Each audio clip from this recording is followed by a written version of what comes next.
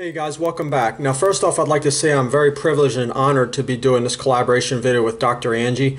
A little background on her. She got her undergraduate degree from the University of California, Irvine. Her major was molecular and cell biology, and her medical education was from Ross University School of Medicine.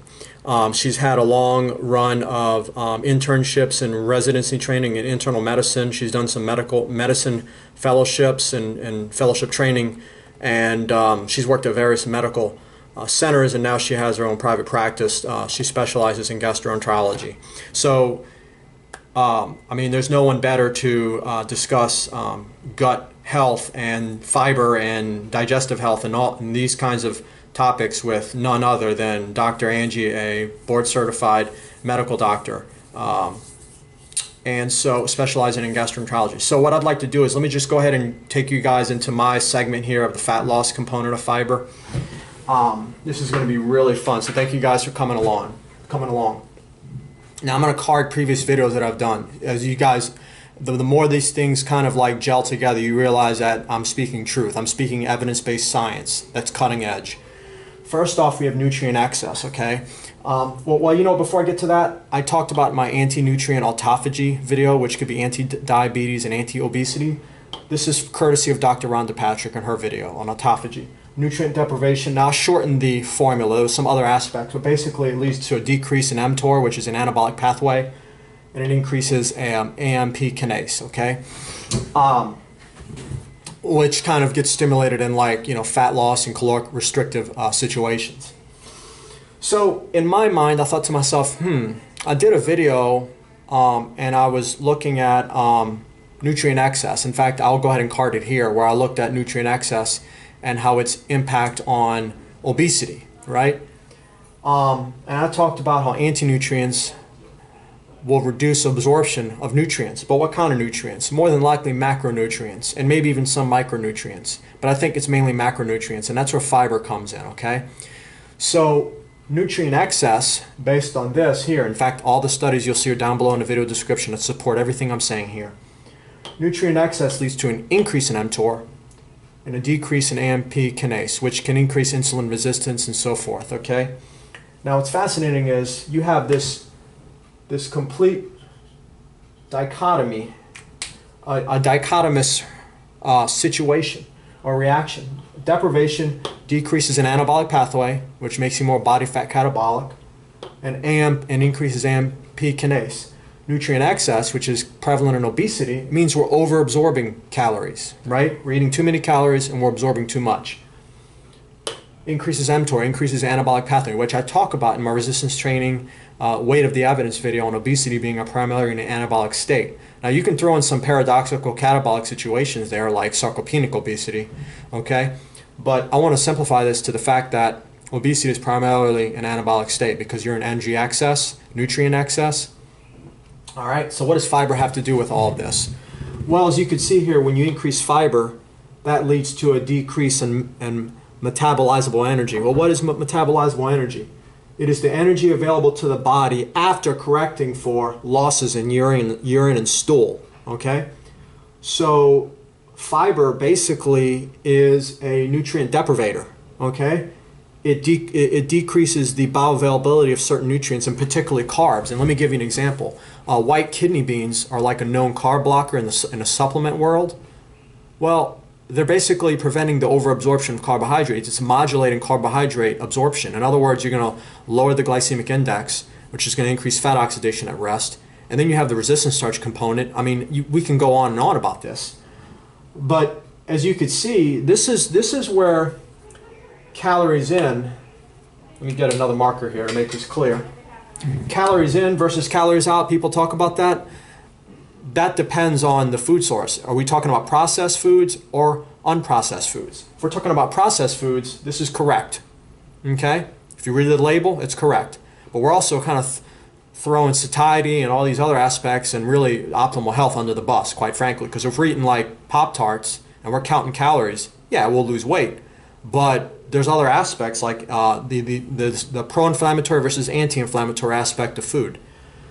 Now, if we look at unprocessed food, like when you throw fiber into the mix, a high fiber diet through plant-based foods,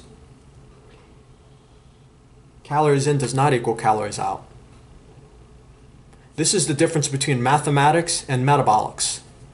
Okay, and Dr. Bouchard actually talks about this in his, he's a longtime pioneer researcher, I believe he's also a geneticist, and he works out of the LSU Pennington Health Medical Center.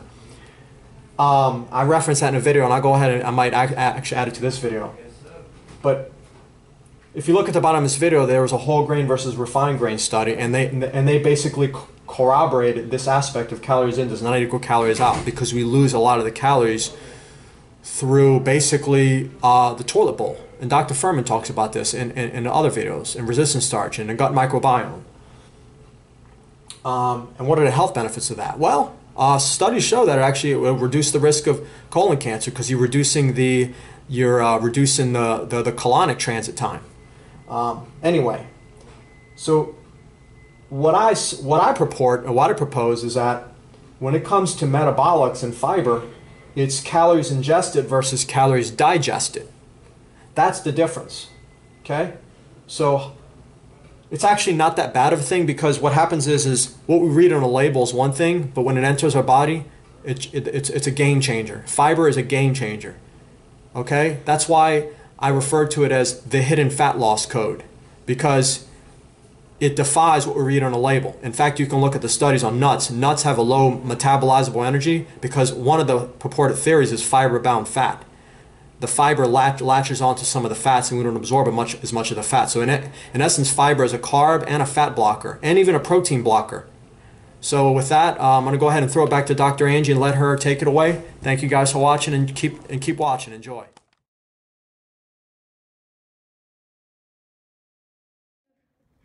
Thank you, Yvonne. I really appreciate the introduction. As you know, Yvonne and I love fiber. So here we go. I'm going to talk a little bit more about fiber and the benefits of fiber. As a gastroenterologist, I'm interested in gut hormones. So I want to associate gut hormones with the intake of fiber and what happens physiologically when you eat fiber.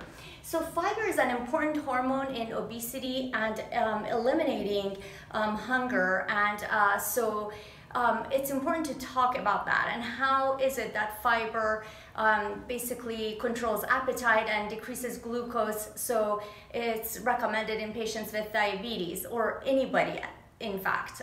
So here we go. GLP-1 is a very important gut hormone that is associated with bringing down glucose and helping increase satiety, or helping you feel full. And so that's how fiber is able to modulate these kinds of pathways. It's through GLP-1, which is the satiety hormone. So let me talk to you about that and how is fiber associated with this hormone. As you eat food, the food travels through the GI tract and ends up in the distal small bowel, the jejunum, and the ileum. In the ileum, there are cells called the L cells. When the L cells come in contact with fiber, they're able to produce the hormone GLP-1. GLP-1 sends a negative inhibition to the stomach and asks it to slow down. So that's how fiber is able to slow the gastric emptying. So what does that do? Well, you stay full for longer and have satiety, so then it's hard to overeat when your stomach is full, right? So that's how fiber does that, but also centrally through nervous system pathways, probably through the parasympathetic nerves or the vagus nerve, it sends a signal to the brain and tells you you're full and your appetite is under control, so don't overeat. So those are two mechanisms. But fiber, unlike other nutrients, who could also do this, has something special to offer.